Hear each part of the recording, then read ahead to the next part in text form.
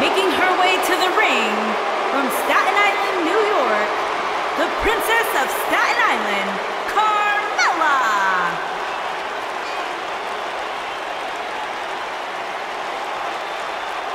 Byron, are you ready to admit the truth yet? That Carmella's the most obnoxious woman in the entire women's division? You are delusional. Mella is money.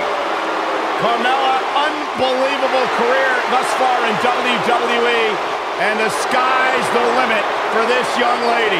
And she would have you believe that she has done it all. She has! By herself. What are you guys, both on the bandwagon or something? I started the bandwagon. Carmella is more... Carmella wants to put this away. Locked in! It's locked in! That's what makes her so dangerous. I'm no doctor, but I would think being able to breathe is pretty vital.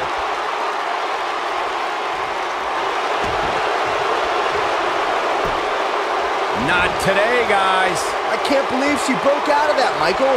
Super kick! Charlotte is in trouble. Going for the cover.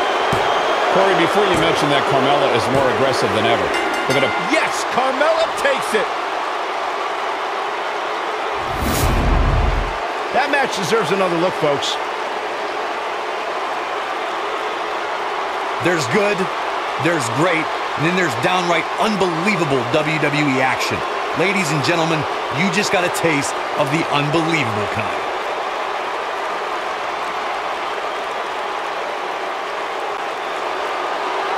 Here is your winner, the Princess of Staten Island, Carmella. An entertaining display tonight from Carmella.